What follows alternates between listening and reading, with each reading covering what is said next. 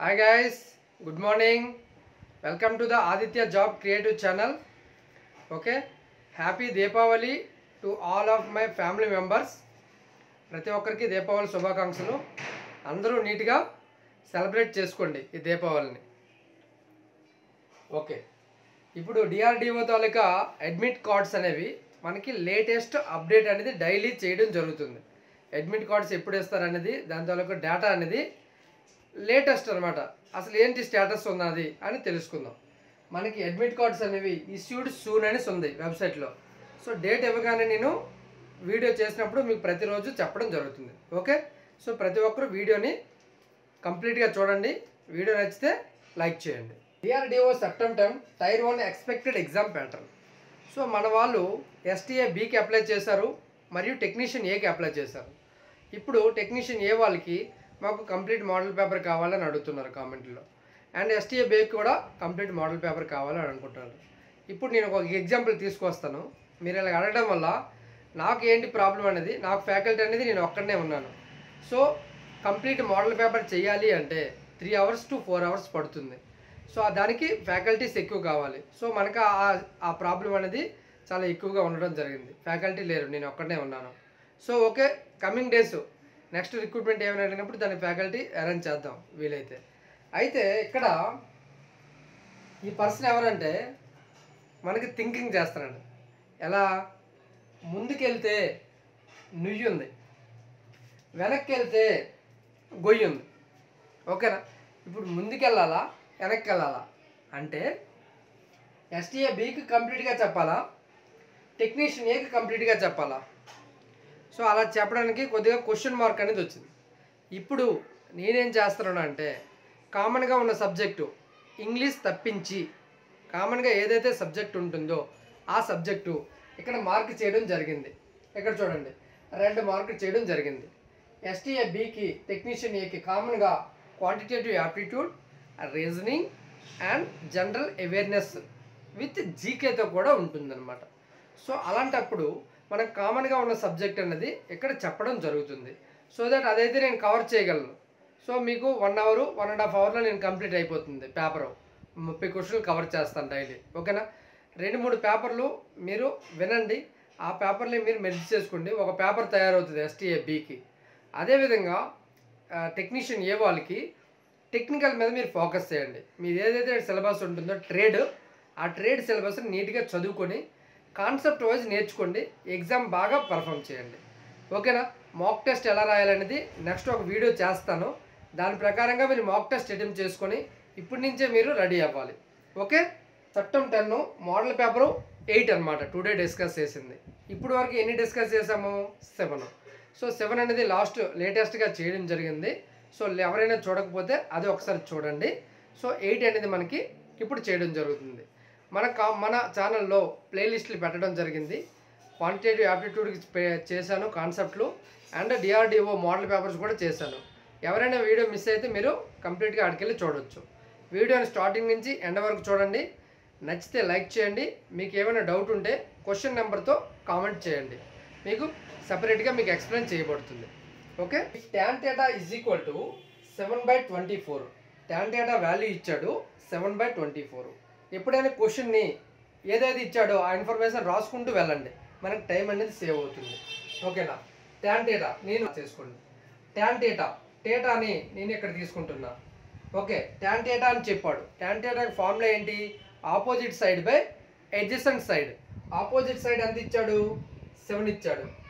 Adjacent side ఎంత వస్తుంది? 24 వస్తుంది అనమాట. ఓకేనా? పైథాగరస్ సిద్ధాంతం ప్రకారంగా ఇది కర్ణము అనేది కనుక్కోవచ్చు. అలాగే హైపోటెనస్ అంటాం. హైపోటెనస్ కనుక్కోవడానికి ట్రిగ్నోమెట్రిక్ ట్రిప్లెట్స్ ద్వారా కూడా ఈజీగా చేయొచ్చు.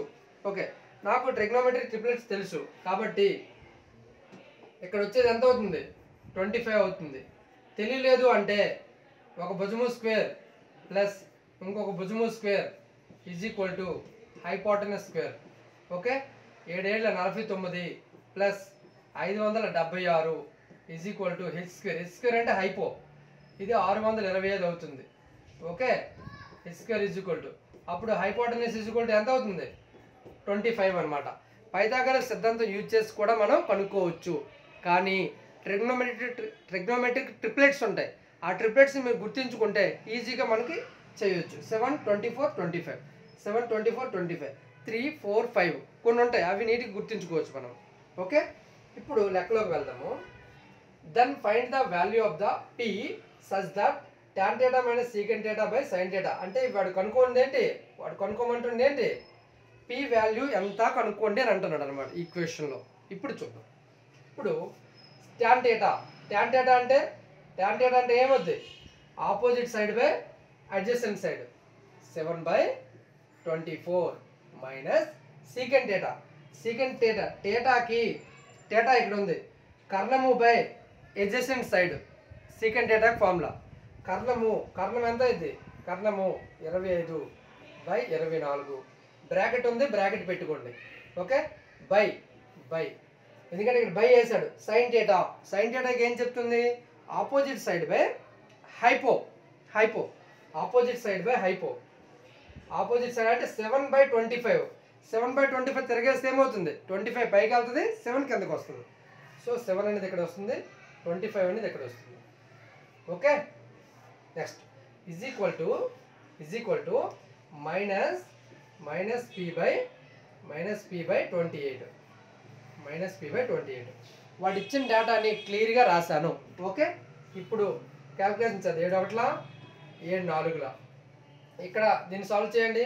7 - 25 ఎంత అయింది, -18/24.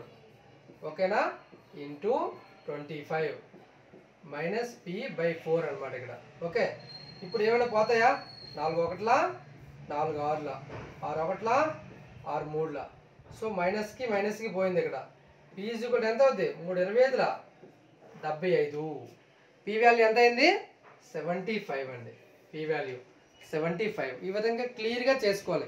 ఏం అడిగాడు, ఏం చేయడు. మైనస్ సింబల్ కూడా చాలా important. Dispose of the old stocks A person sold A tea set of 3420. Dispose అంటే dispose of the old stocks. నాకు ఒక షాప్లో న్యూ స్టాక్ వస్తూ ఉంటుంది, ఓల్డ్ స్టాక్ ఉంటుంది.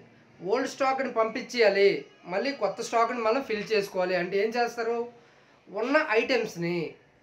ఉన్న ఐటమ్స్ని యాక్చువల్ కాస్ట్ 100 రూపీస్ అనుకోండి, 70 రూపీస్ కానీ 60 కానీ 80 కానీ అంటే తగ్గించి అమ్ముతారు అనమాట. తగ్గించి అమ్మడం వల్ల స్టాక్ అనేది ఏమవుతుంది, స్టాక్ త్వరగా క్లియర్ అవుతుంది. అదే చెప్తున్నాడు ఇక్కడ. Okay, the dispose of the old stocks A person sold A tea set of 3420. Sold అన్నాడు కాబట్టి ఎస్పి, వాడు మాట్లాడుతుంది ఏంటి, ఎస్పి కూడా ఎంత అన్నాడు, SP 3420 rupees, which was 43% of the below the cost price. ఓకేనా, ఏదైనా ఒక ఐటెం తాలూకా కాస్ట్ ప్రైస్ అనేది 100% ఉంటుంది. బిలో ద కాస్ట్ ప్రైస్ 43% అంటే 100 - 43 ఎంత అయింది, 57%కి అమ్మేశాడు. దీన్ని ఎంతకు అమ్మాడు, 57%కి అమ్మాడు. 57%కి అమ్మాడు అంటే 43% తగ్గించి అమ్ముతున్నాడు అనమాట. ఎందుకు, ఓల్డ్ స్టాక్ కాబట్టి. Okay, in order to make a profit 10% on the seller should have sold the set for the. New stock వచ్చింది. ఇప్పుడు కొత్త స్టాక్, ఓల్డ్ స్టాక్ అమ్మాడు. ఓకే, 57%కి అమ్మేశాడు. అయితే నాకు కొత్త స్టాక్ మీద ఆయనకి 10% లాభం కావాలి అంటే ఏం చేయాలి, కాస్ట్ ప్రైస్ ఏమో 100%, 10% లాభం అంటే 110కి. అంటే 110%కి అమ్మితే ఎన్ని రూపాయలకి అమ్మినట్టు అని అడుగుతున్నాడు అనమాట. ఏమంటున్నాడు, 110% కావాలి అంటే నాకు ఎంత ప్రైస్ పడింది అని అడుగుతున్నాడు. ఓకేనా, ఈ విధంగా రాసుకోవాలి మనము. ఇప్పుడు చూడండి, నేను రివర్స్ రాసుకోండి. నేను చెప్పాను కదా, సింపుల్గా రివర్స్ రాసుకోండి. జస్ట్ ఏమైతే అడిగాడో దాని పైన వేయండి, ఏమైతే పైన అడిగాడో దాని కింద వేయండి. 3420. ఓకేనా, 19 3 19 3తో కొట్టండి, 3 11 33 0, 19 1 19 60. సో ఎంత అయింది, 6 11 66, ఒక 0 ఇక్కడ ఉంది. అంటే ఎంతకి అమ్మాడు, 660 రూపీస్కి అమ్మడం జరిగింది.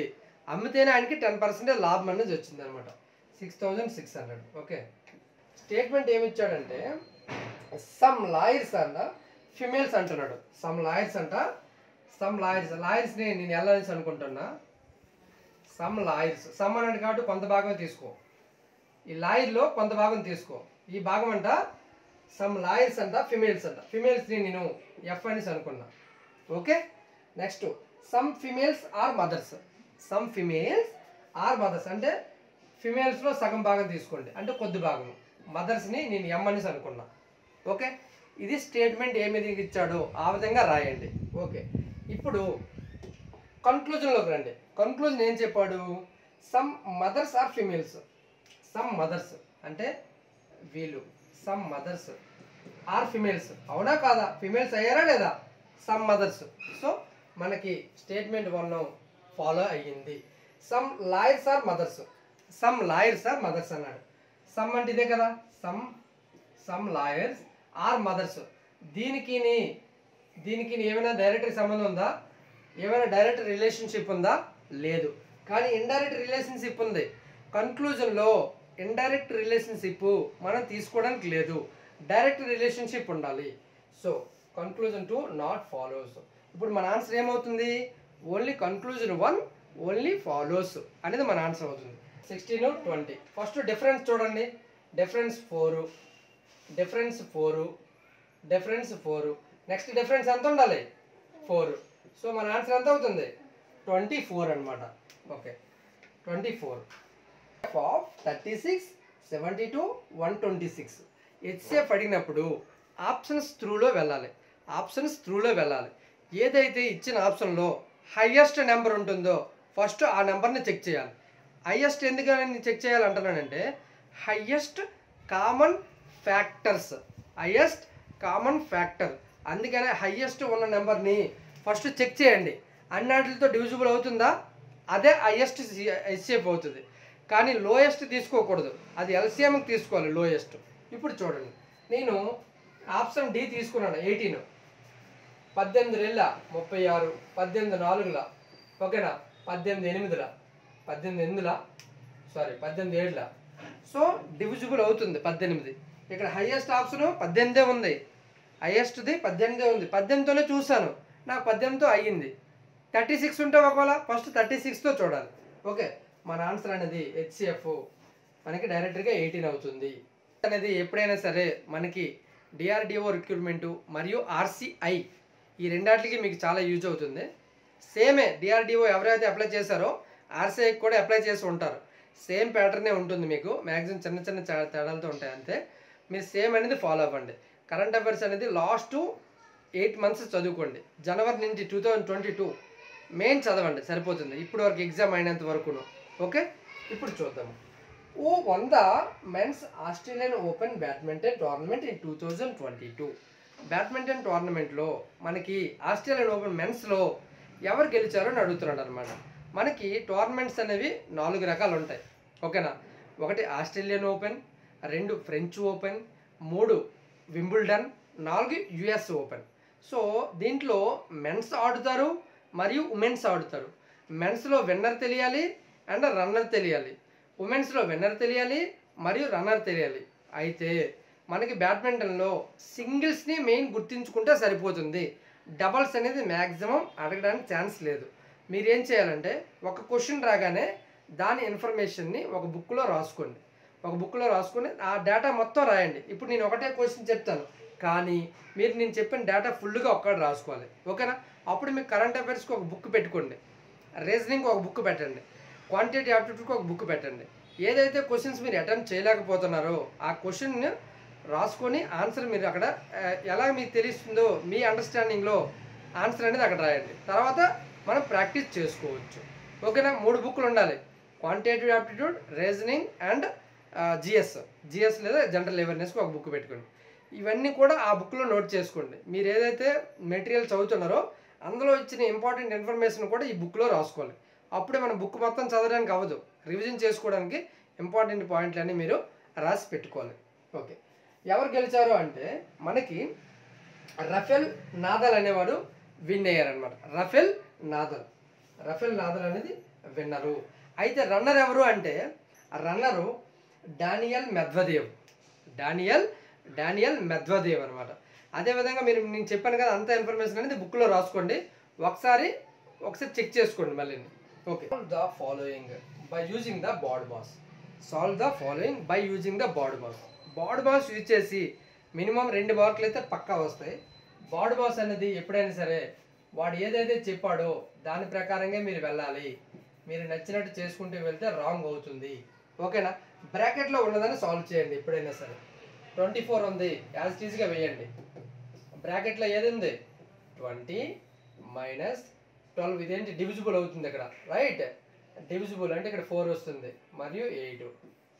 ఓకే, నెక్స్ట్ స్టెప్ వేసుకొని 24 ఇక్కడ 20 మైనస్ 32, 4 8 32, 24 డివైడెడ్ బై మైనస్ 12.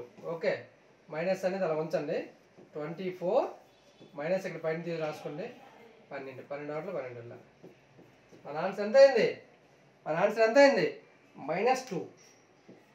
అక్కడ ఆన్సర్ ఇస్తాడు, +2 ఇస్తాడు, -2 ఇస్తాడు. ఎగ్జాక్ట్గా ఏమొస్తుందో అది మాత్రమే మనం వేయాలి. కరెంట్ అఫైర్స్లో ఇంకొక రెండవది టాపిక్ అనుకోండి. ఎవరెవరైతే రీసెంట్గా అపాయింట్మెంట్స్ అయ్యారో వాళ్ళందరి తాలూకా లిస్ట్ రాసుకోండి. ఓకేనా? వాళ్ళందరి లిస్టు రాసుకోండి. ఇక్కడ ఏమంటున్నాడు? Which one of the following Indian origin person have been re-elected PM of the Portugal. పోర్చుగల్కి మన ఇండియన్ ఆరిజిన్ అంటే మన ఇండియాకి సంబంధించిన వ్యక్తి అనమాట ఆయన. కానీ ఇక్కడ ఉండట్లేదు, పోర్చుగల్లో ఉంటున్నారు అన్నమాట. ఓకేనా? పోర్చుగల్లో ఉంటున్నారు, పిఎం అయ్యారు. Re-elected PM of the Portugal. పోర్చుగల్కి re-elected PM ఎవరు అంటే ఈయనే. ఈ పర్సనే మన ఇండియన్ ఆరిజిన్.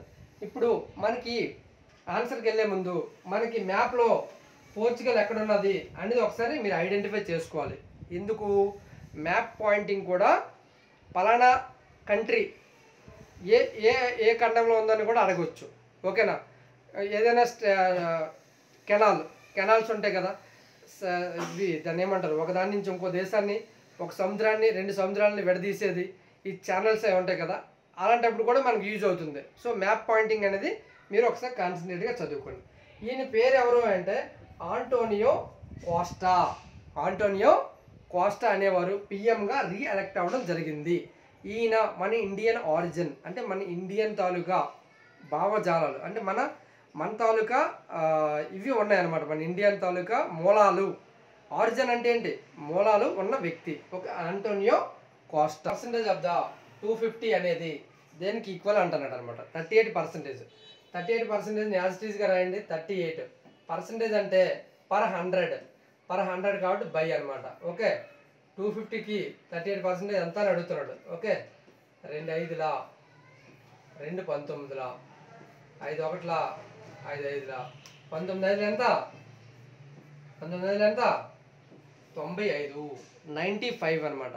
95. అయితే బుక్స్ ఏమన్నా కాలుతో some of the 1000 rupees amount 1331 rupees in 3 years compounded annually. Then find the rate of interest per annum అని అంటున్నాడు అనమాట. ఇప్పుడు ఒక సమ్ 1000 రూపీస్ ఉంది, ఒక 1000 రూపీస్ ఉంది, ఇక్కడ 1000 రూపీస్ ఉంది. ఓకే, 10% అనేది తీసుకొని చేద్దాము 1000 రూపీస్ మీద. 1000 రూపీస్కి 10% ఎంత అయిందండి? ఓకే, ఎంత అయింది? ఇక్కడ 100 రూపీస్ వచ్చింది. ఈ 100 మీద అగైన్ 10% కట్టండి. ఎంత అయింది? 10. 10కి 10% కట్టండి. 3 years అడిగాడు కాబట్టి 3 × 3 × 1 వేయండి. 3 × 1. ఇక్కడ ఎంత అయింది? 300. ఇక్కడ ఎంత అయింది? 31. ఇదంతా కూడితే ఎంత అయింది? 331. డిఫరెన్స్ వచ్చిందా లేదా? డిఫరెన్స్ ఈ 331ని 1000ని కలిపితే 1331 వచ్చిందా? సో 10% అనేది. అయితే మరి ప్రతి ఆప్షన్ తీసుకుంటూ చేయాలంటే నీకు ఒక ఆప్షన్ చేయగానే తెలిసిపోద్ది. ఇది ఎక్కువ వస్తుందంటే ఇది ఆటోమేటిక్ క్యాన్సిల్ అయిపోతాయి. ఇవి అర్థమైందా? ఆప్షన్ బేస్డ్లో చేస్తే ఫాస్ట్గా అయిపోతుంది. సో మన ఆన్సర్ అనేది 10% అనమాట. రైట్ ఇచ్చాడు. మరియు ఎగ్జంప్షన్స్ అనమాట. Argument, exemptions. ఆర్గ్యుమెంట్ అనేది ఎప్పుడైనా ఇచ్చిన స్టేట్మెంట్ని 100% ట్రూ అని అనుకోవాలి. 100% ట్రూ అని అనుకోవాలి. ఏమంటున్నాడు? Use of the cell phones is strictly prohibited on the college premises. College ఉంటుంది కదా మనకి, కాలేజ్ తాలూకా సరౌండింగ్ ఏరియాలో క్యాంపస్లో కానీ మన క్లాస్ రూమ్లో కానీ పర్మిషన్స్ అంటే సరౌండింగ్ ఏరియా కానీ సెల్ ఫోన్ అనేది ప్రోహిబిటెడ్ అంటే నిషేధించడం జరిగింది. ఇక్కడ చూడండి, mobile phone is strictly prohibited. Okay, mobile phone అనేది యూజ్ చేయడానికి లేదు, ప్రోహిబిటెడ్ ఏరియా అంటారు కదా, ఆ ఏరియాలోకి వెళ్ళకూడదు. ఓకేనా? సో ఇప్పుడు అది statement.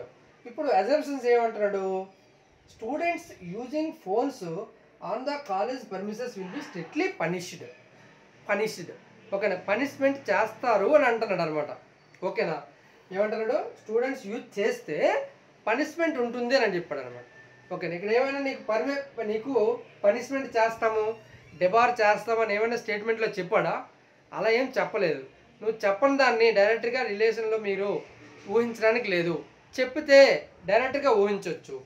So it is not related to the statement.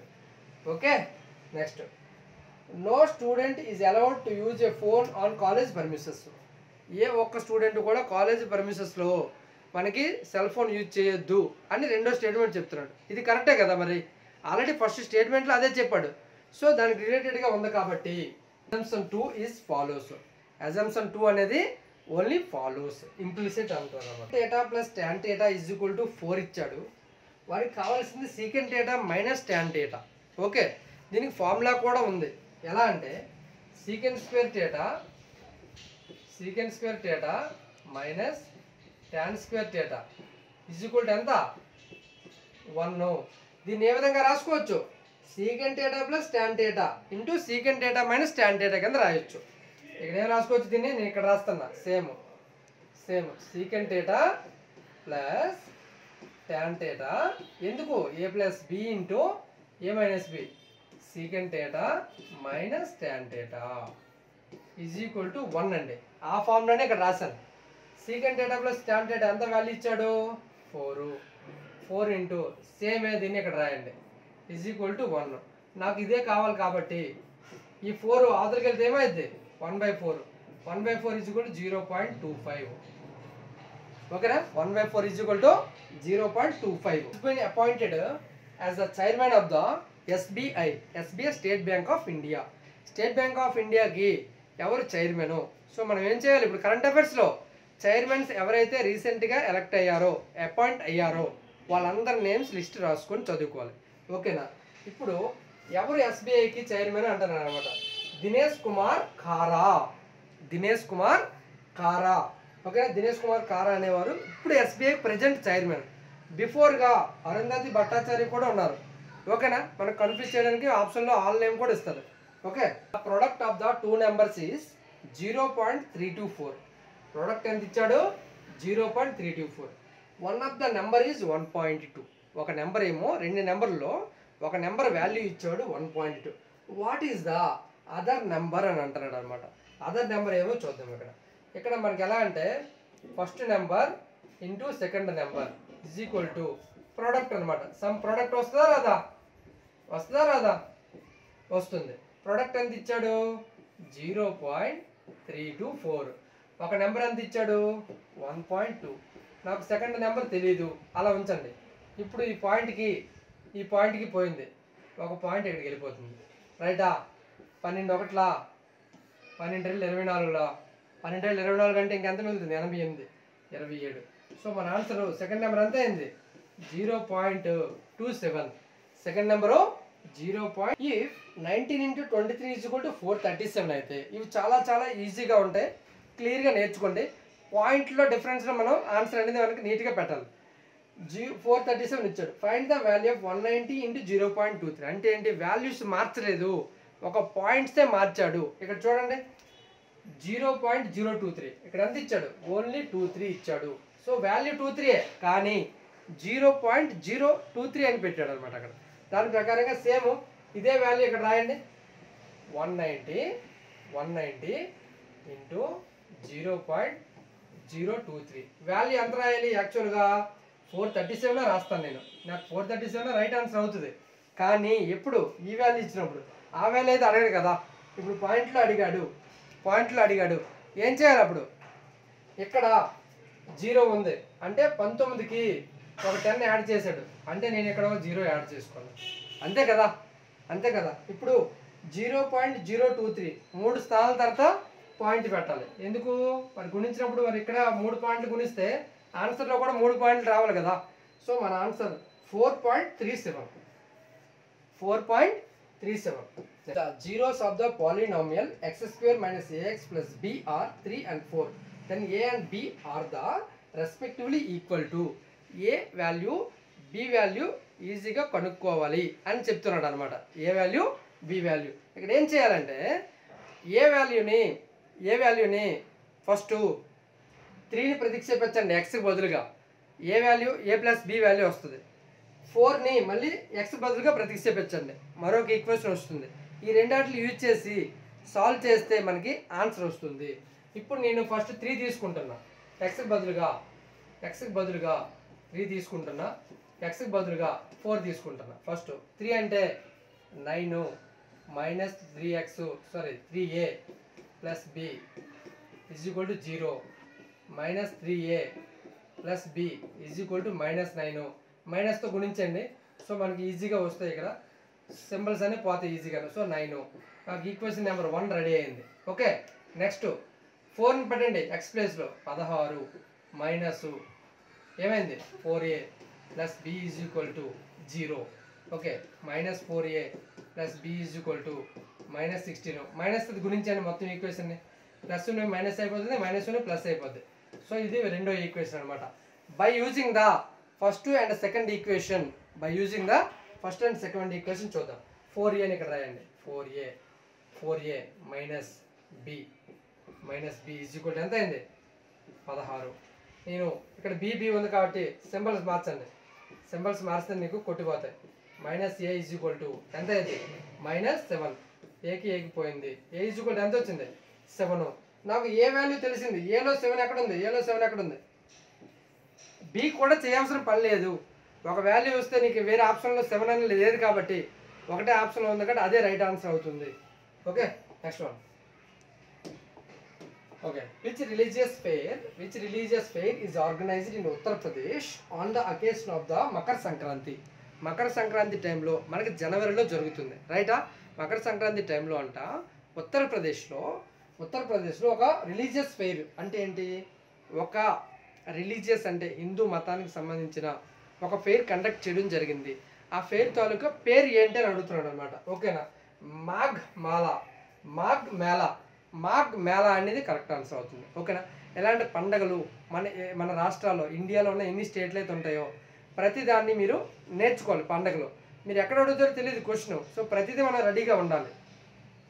Students are sitting in a రో which is position of the X. అంటే ఇదేంటంటే ర్యాంకింగ్కి సంబంధించిన క్వశ్చన్ అనమాట. అంటే ఏంటి, లెఫ్ట్ నుంచేమో ఎక్స్ అనేవాడు 17వ ర్యాంకులో ఉన్నాడు, వై అనేవాడు 15వ ర్యాంకులో ఉన్నాడు. అయితే వీళ్ళిద్దరు పొజిషన్లు చేంజ్ చేసుకున్నారు. అప్పుడు ఎక్స్ తాలూకి ర్యాంక్ ఏమో లెఫ్ట్ నుంచి ఎంత అయింది, నాకు టోటల్గా ఎంతమంది ఉన్నారో కనుక్కోండి అని అంటారు అనమాట. ఇలాంటి లెక్కలు వస్తాయి ర్యాంకింగ్లో. ఓకే, ఇప్పుడు చూద్దాం. ఇప్పుడు నేను రో అన్నాడు. రో అనేది ఎలా ఉంటుందండి?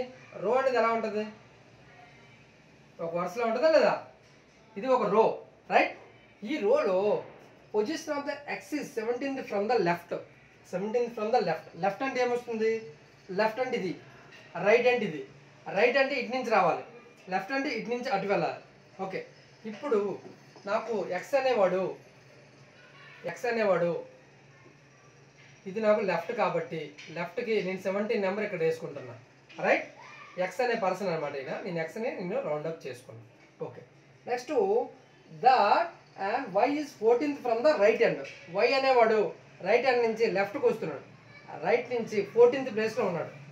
రైట్ నుంచి వై అనే పర్సను ఓకే, నేను ఇక్కడ ఆర్ వేసాను కదా, సరే ఓకే.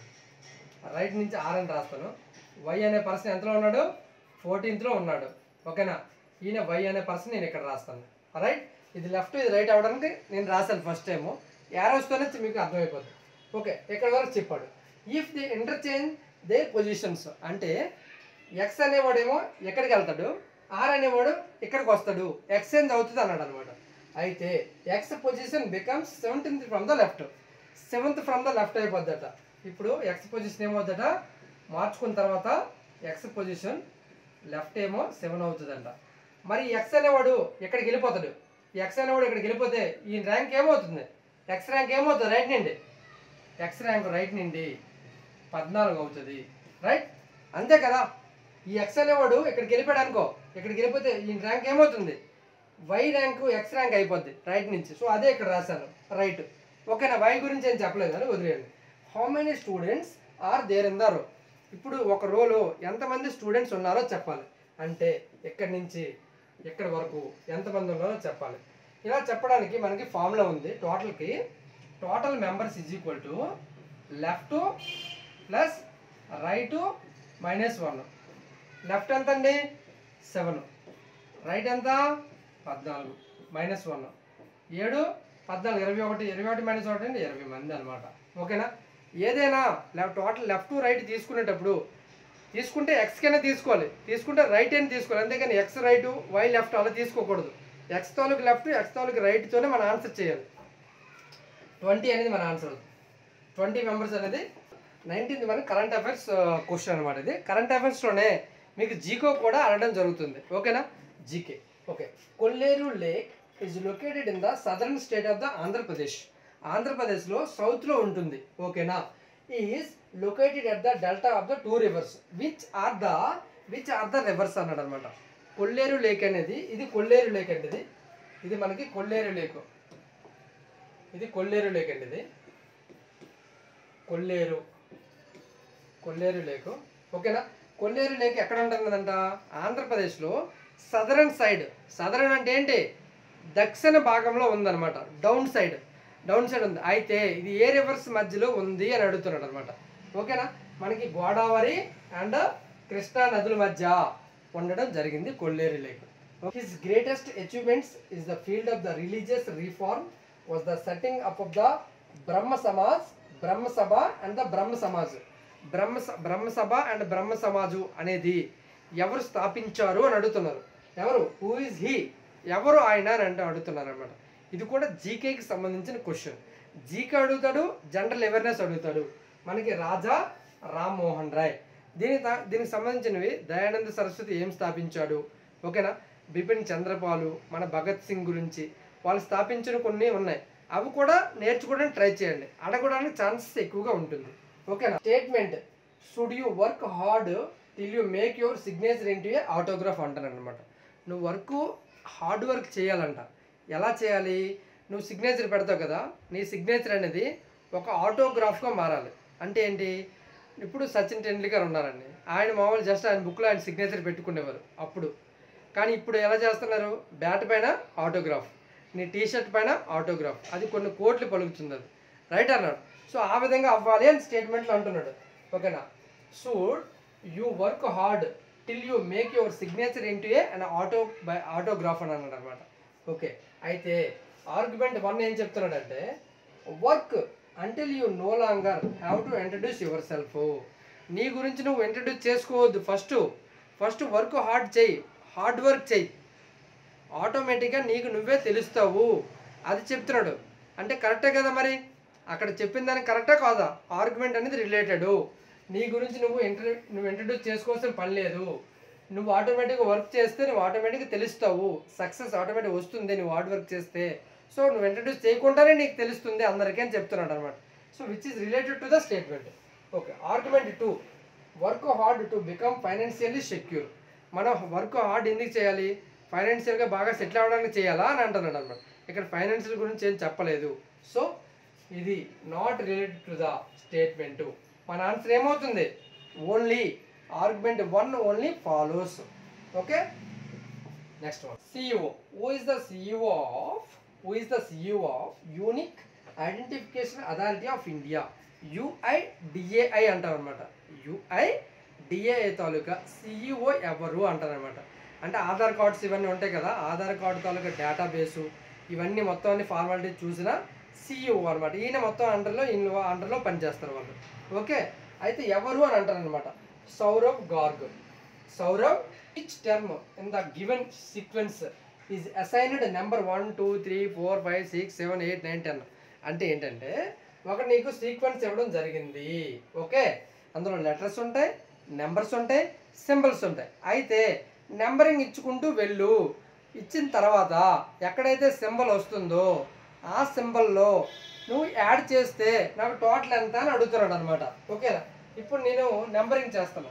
1 2 3 4 5 6 7 8 9 10 11 12 13 14 15 16 నెంబర్స్ ఉన్నాయి. రైట్. ఇప్పుడు నాకు సింబల్స్ అడిగాడు. Only symbols will be positions, value ఎంత, సమ్ము అని అడిగాడు అనమాట. సమ్ము నేనేం చేస్తున్నాను, సింబల్ మార్కౌట్ చేస్తున్నాను. మార్కౌట్ చేశాను. ఓకే, సింబల్ తాలూకు వాల్యూస్ రాయండి.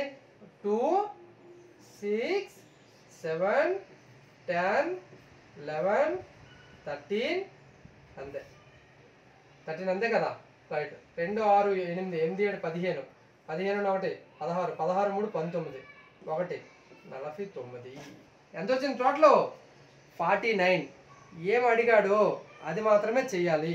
Kathak dance artist Pandit Birju Maharaj who passed away in January 2022 was awarded the National Film Award for the choreography. ఓకేనా? ఈ మధ్యనే మనకి పండిట్ బిర్జు మహారాజ్ అనేవారు చనిపోవడం జరిగింది. ఆయన ఒకదానికి కొరియోగ్రాఫ్ చేశారు. దానికి ఏంటంటే నేషనల్ ఫిల్మ్ అవార్డు కూడా వచ్చిందంట ఆ కొరియోగ్రఫీకి. అయితే ఆ దేనికి చేశారని అడుగుతాను అనమాట. ఓకేనా? విశ్వరూపంకి మనకి ఆయన కొరియోగ్రాఫ్ చేయడం జరిగింది. Okay. Who is the HRD development minister in the prime minister Modi cabinet. ఇప్పుడు మన మోడీ గారి క్యాబినెట్లో మనకి జూలైలో మనకి చేంజ్ చేయడం జరిగింది. సో అలాంటప్పుడు కొత్త క్యాబినెట్లో మంత్రుల్లో కొంతమందికి మార్చారు పొజిషన్ అనేది. మంత్రి పదవి అనేది మార్చడం జరిగింది, కొంతమందికి యాడ్ చేయడం జరిగింది అడిషనల్గా. అయితే human development minister and prime minister క్యాబినెట్లో ఎవరు అని అడుగుతారు అనమాట. ఎవరు? Joule ఆరం and Prakash Javadekar, మానేకా Gandhi and Ashwini Vaishnav. ఓకేనా? అశ్విని వైష్ణవ్ గారు మనకి రైల్వేస్ అనమాట. రైల్వేస్ మరియు టెక్నికల్ ఐటీ సెక్టర్కి సంబంధించి చూస్తారు. మనకి ప్రకాష్ జవదేకర్ గారు హెచ్ఆర్డి మినిస్టర్ అనమాట. Human development minister. Okay, in the prime minister cabinet. మనకి రీజనింగ్లో బ్లడ్ రిలేషన్ సంబంధించిన క్వశ్చన్ అడగడం జరిగింది. ఓకే, ఎలాంటి క్వశ్చన్ ఎలా అడుగుతారంటే ఒక ఫోటో చూపించి ఆ ఫోటోలో ఉన్న వ్యక్తి గురించి చెప్పడం జరుగుతుంది. చెప్పి ఆ వ్యక్తి ఇంట్రడ్యూస్ చేసిన పర్సన్కి ఏమవుతుందో అని అడుగుతారు అనమాట. అయితే ఇప్పుడు చూద్దాం.